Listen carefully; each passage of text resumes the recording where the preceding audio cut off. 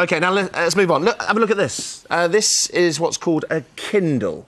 And it's one of the biggest Christmas presents that was bought over Amazon this year, knocking Harry Potter off the top spot, I think, like the big sellers. Now, if you don't know what they are, basically electronic readers. So this is a book.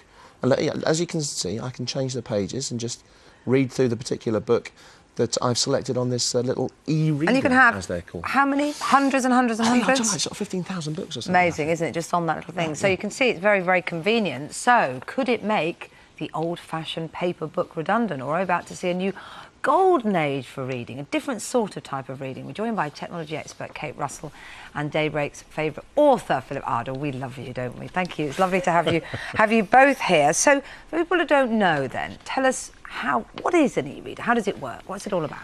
Well, basically, it's exactly as it says. It's an electronic device for reading your books, and you download the books. You can connect it via Wi-Fi, or if you get a certain type, you can use a 3G connection, which is basically a mobile phone connection. Right. You go to the bookstore, you pick the book you want to order. Within seconds, it's downloaded onto your machine. And all bookstores do this now, do they? Most of the bookstores do, right, yeah. Actually, specialist stores. Exactly. Amazon, W.H. Smith, Waterstones.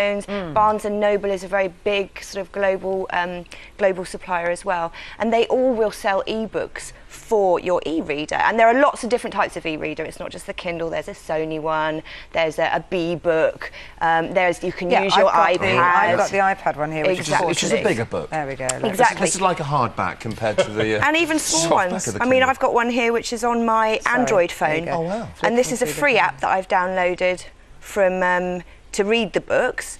And then you can download the books, and you get free books, you get low-cost books. I mean, it sounds like an amazing bit of kit. Philip, thumbs up or thumbs down? Amazing bit of kit. I think anything that gets people reading is good. That's fantastic. Right. I think people get hung up about whether it's dead trees or whether it's a piece of technology. Now, of course, there are people for whom it'll never replace having shelves and shelves of books. My husband, for instance, I bought him one, it was pre-Kindle actually, it was last Christmas I bought him one. I think he'd love it because he reads a couple of books a week.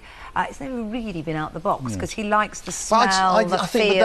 That's the thing, isn't it? Yes, but it's whether it's aimed for us. I mean, I have thousands of books in my house. I love it when I pick up a book and I open it, an old bus ticket falls out. Yeah. It reminds me when I last read it. There are the memories, there's the coffee stains, there's the smell of it, you can see what edition it is. And of course you don't get that. But does that matter? A new generation will want... I wouldn't use one of those. You wouldn't? Maybe, but that doesn't make it a bad thing at all. In these times of austerity, maybe it could be a cheaper option. Is it? Could it be cheaper than just buying a book or going down to the second-hand bookstore? That's an interesting point, because you'd think it would be, because you haven't got the manufacture and distribution costs of a physical book. And in some cases, in many cases it is. But there are some titles, more current titles, that aren't. In fact, that are more expensive. I was looking at an E&M Banks book. Isn't it? Well, when you look at the cost of producing a book, the actual physical production and distribution cost is only between 10 and 20%.